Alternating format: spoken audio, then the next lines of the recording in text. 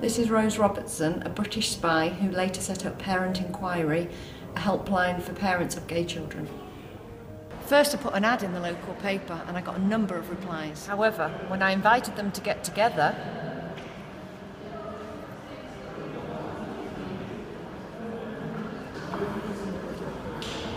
I got no response.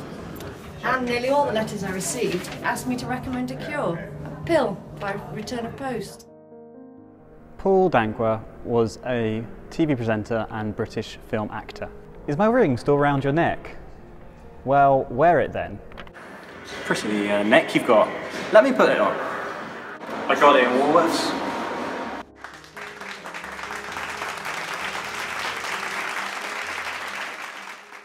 Arthur Gore, 8th Earl of Arran, House of Lords Peer. This is no occasion for jubilation. Certainly not for celebration. Any form of ostentatious behaviour, now or in the future, any form of public flaunting, would be utterly distasteful and would, I believe, make the sponsors of the bill regret that they have done what they have done. Homosexuals must continue to remember that while there may be nothing bad in being a homosexual, there is certainly nothing good.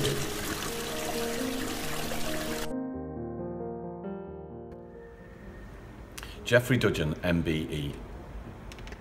Northern Irish politician, historian and gay activist. I knew all about homosexuality, and by my mid-teens I had ascertained that fact about myself. But I just didn't know how to meet other people, and I was petrified at the very thought of it. You just couldn't say the words to anyone.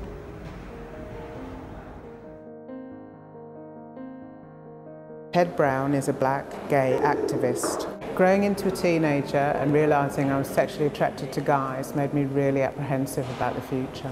I did know that if I ever identified as homosexual, I was liable to be treated as an outcast, insulted, physically attacked or even imprisoned. I first became aware of the Gay Liberation Front in 1969 when I was 19 years old. After reading a short and flippantly condescending article in another Sunday newspaper which joked that queers were setting up a protest group, I cartwheeled all around the living room. This is Joan Armatrading. She's a British singer, songwriter and guitarist. People who like my music have a legitimate interest in me, but I need to retain some privacy, not to be telling people what's going on or what I feel. When you go home, it's beautiful because of the people you want to include in it and because it's personal to you. Alan Horsfall, 1927 to 2012, was a gay campaigner, founder and life president of CHE, the Campaign for Homosexual Equality. It was my view that politicians' view of widespread working class hostility to gays was a myth, and that myth had to be exploded. I put a motion in my local party and the ward committee absolutely refused to discuss it. The committee executive were horrified and came out with a parade of excuses to the contention that it wasn't something that could be discussed in mixed company.